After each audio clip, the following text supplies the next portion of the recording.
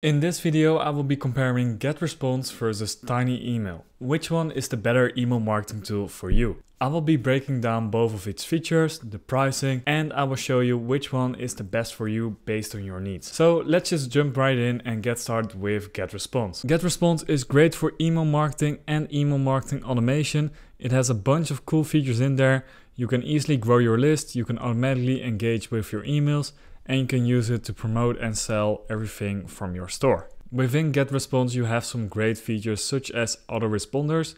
This will automatically let you send an email or do an action based on the action that your subscriber or your viewers take. So for example, I signed up for a newsletter, then you automatically get a response. You also have some very good automations in GetResponse. The workflows that they've built for you, they are all ready to use, and yeah, you should definitely try them out. Besides this, they have an AI email generator. This will help you write your emails, it will help you with the marketing of your emails, and overall it's pretty good. It is GPT powered, so yeah, you should definitely try this out if you want to use GetResponse. What I also like about GetResponse is that they have A/B testing available to optimize for the best results. What I also really like about GetResponse is that they have A/B testing integrated. This will allow you to test different headlines. For example, if you have a headline with variant A and you have a headline with variant B, then you can test which headline is performing better or which newsletter or anything that you like. You can A/B test that in GetResponse. Overall, these features are pretty great, and let's see what the best features are of TinyEmail. So TinyEmail also heavily invested into AI. They have AI integrated in their email marketing system. So now you can have AI powered messaging, and they've also given it a pretty fun name. They named it Tiny Einstein. So what I really like about TinyEmail is that they really focus on simplicity. They have an overall clear design. I really like the style that they have on their website, and I also like the inside of the dashboard. If we head over to their dashboard, then you can see like creating a campaign can be really easy. But also if we go through the dashboard, then we can see that everything is organized very neatly. You can find anything that you need and you can create your campaigns very, very fast. So let's compare the pricing of each of those tools. I must say the pricing of GetResponse is placed for me in euros and the pricing of TinyEmail is placed in dollars. So that's the difference that we have to work with right now. But you can get started with a free plan and that will cost you $0 a month. You can also start with the email marketing plan that will be $16 a month. And for that you get the AI email generator, unlimited newsletters, autoresponders, the AI campaign generator, and website and landing pages, and also sign-up forms and pop-ups. If you want to upgrade to their most popular plan, then you need to upgrade to the marketing automation. This will be $54 a month, like roughly $60 a month.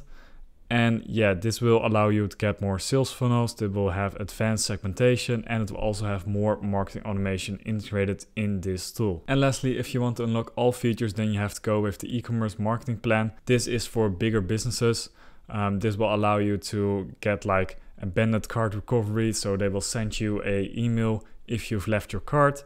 And yeah, this one is for like the big ballers, like the big businesses. I would suggest using this plan.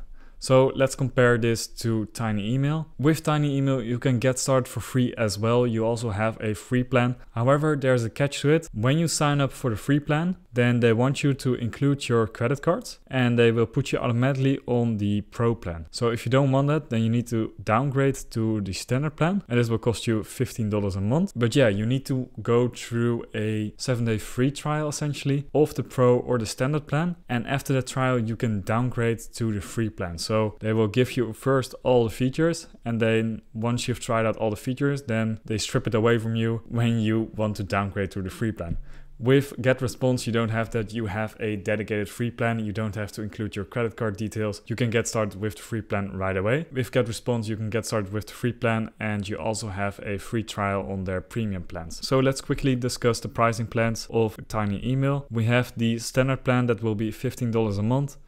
And then you have like 6 premium templates. You can get custom modules. You can use 45 AI subject line assistant. You can use the AI subject line assistant for 45 times a day. And you have limited senders and limited segments. So if you want to avoid that, then you have to go with the pro plan. And this will give you basically everything that you will need. And otherwise, if you are a big business again, then you can go with the enterprise plan, which will be a custom cost for you. So let's compare the templates and the way you design your emails in both platforms. On GetResponse, you have a lot of templates available. Just look through this, you have like a whole lot available for you, and you can choose the one that you like. For example, let's say we like this one. We can click on use template. And now we have this very easy customizable feature. We can change the image source. We can also change the text. And you can also drag and drop like basic blocks in there. For example, if you want to have an image right here, then you drag it over there. Then you can import your image. And then boom, your template is edited. So this works very, very easy on GetResponse. I really like the design. I really like the way you can customize it. And also the templates are pretty good. If we compare that to TinyEmail, you have a lot of templates available. They have a library of like 311 templates ready for you to use. And they're all like designer templates. So they have one of the largest libraries of custom email templates that you can use. And I must say, I really like their design. You can search for some, you can filter on anything that you like. And now if you like what you see, then you click on it, you click on use. And now you have a similar block style drag and drop change thing as you have in GetResponse. So this works very similar. Let me just show you the difference. The design of GetResponse, I like it a bit more compared to TinyEmail. Yeah, both is essentially the same. The design is a little bit different and the appearance is also a little bit different. So that's just for you, for your preferences. Let's compare the integrations. Integrations are very important for if you want to scale your business and if you want to integrate it with the platforms that you use.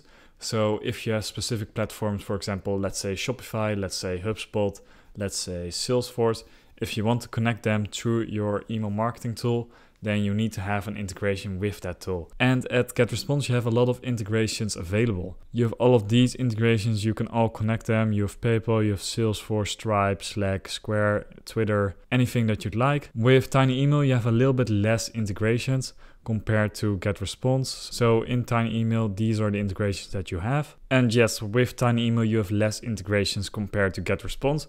However, with both tools, you have Zapier as an integration that you can use. They have both, you can connect your Zapier account in there and then you can use all the integrations through Zapier. You can also use within GetResponse the API and you can also have custom apps, custom connected apps, anything that you'd like, you can build it within GetResponse. So GetResponse wins on this part in my opinion. So let me sum up the pros and cons of each platform. For GetResponse, the pros are it has an extensive feature set, it has advanced automation capabilities, it has outstanding delivery rates and a wide range of integrations. The cons of GetResponse are that it has a higher pricing plan for larger subscriber base. It has a steeper learning curve for beginners. So that might be a downside if you're getting started. Pros of TinyEmail is that it is pretty affordable in terms of pricing. The design is very simple and it has an intuitive interface. It has unlimited emails for up to 5,000 subscribers. And the downsides of using TinyEmail are as followed. It has a limited feature set compared to GetResponse and it has fewer integration options. Both GetResponse and TinyEmail are a good option for your business if you're looking for a marketing automation tool. However, there is one more option that I want to share with you and that is called EngageBay. EngageBay is the most affordable option out of all of these tools. And if you want to get started, you can get started for free. You can try it out yourself. And then you can be the judge on which tool is the best. So if you're looking for an all-in-one solution for your small business, then EngageBay might be the most affordable option for you. I would say try out EngageBay for yourself. Let me know in the comments if you like it. Let me know what should be improved. And then I will see you in the next video.